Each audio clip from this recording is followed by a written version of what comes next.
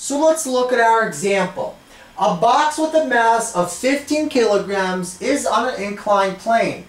It is attached to a second box with a mass of 20 kilograms via a massless cord and a frictionless pulley, as shown in the following diagram. Now, assume the inclined surface to be frictionless and the angle between the inclined plane and the horizontal is 30 degrees. Knowing this information, find A, the acceleration of the boxes, and B, the tension in our cord. Now, we make the assumption that our pulley is frictionless and that our cord is massless. That means the force along any point in the cord is exactly the same. It does not change. Now, knowing this information, let's find part A. So we begin by examining the free body diagrams, the force diagrams for box A and box B. We're essentially setting up a system of equations with two unknowns, and we want to solve for our acceleration unknown. So our system of boxes is going to move along this line. So it will move up and down. So let's begin with box 1. Let's draw all the forces acting on box 1.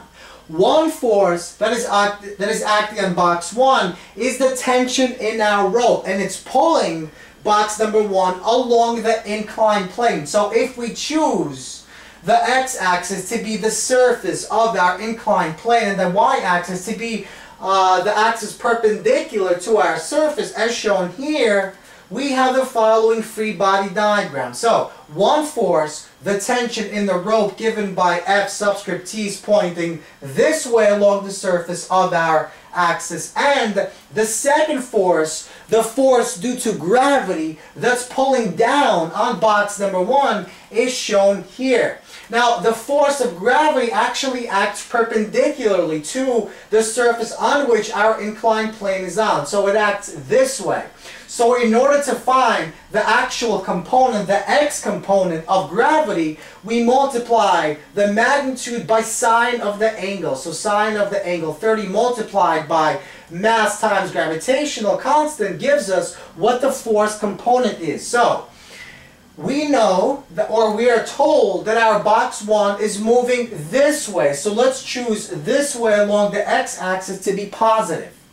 So the sum of all the forces acting along the x-axis is equal to the tension in my rope minus sine of the angle theta multiplied by Fg, which is simply mass of object 1, box 1, multiplied by g. And this equals to the mass of object 1, box 1, multiplied by whatever our acceleration is. Now, this is what we're trying to find.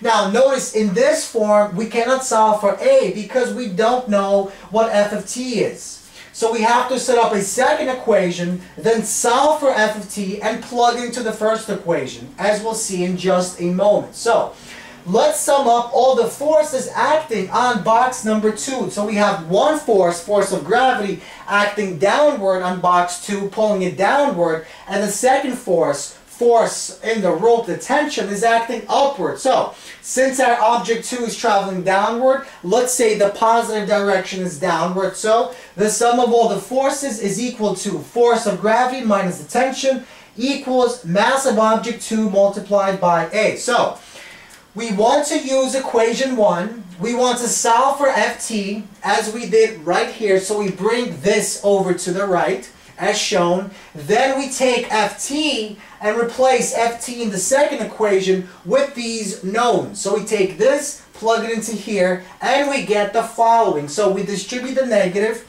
we get this, and we equate that to mass 2 times A. Now we bring all the A's to one side, and we get the following result. We take the A and we take it out. We get A times mass 1 plus mass 2. And then we take mass 1 and plus mass 2 and we bring it over, as shown here, and we find that the acceleration of our object, box 2 or box 1, is equal to the following formula. So we plug in our values. Mass of box 2 is 20 kilograms, g is 9.8 meters per second squared, minus sine of 30 is 0.5, multiplied by mass of box 1, 15, multiplied by the gravitational constant 9.8. Divide that whole thing by the sum of the masses, 20 plus 15, so 35 kilograms, and we get 3.5 meters per second squared. So this is the acceleration of the two boxes of our system. So box number 2 is going downward, vertically downward, while box number 1 is traveling along our inclined plane along the x-axis in the positive direction as chosen previously. So now that we know our acceleration, we could use one of these equations to solve for our tension in the rope. So let's take this and let's rewrite it as we did here. So the tension in our rope, Ft, is equal to these values. So now we know what A is. So let's use this formula, plug in M1A and these knowns as we did here. And we get 15 times 3.5 plus sine of 30 multiplied by 15 multiplied by 9.8. We add these values up and we get a force of 126 newtons. So our tension in the rope along any point along the rope is 126 newtons.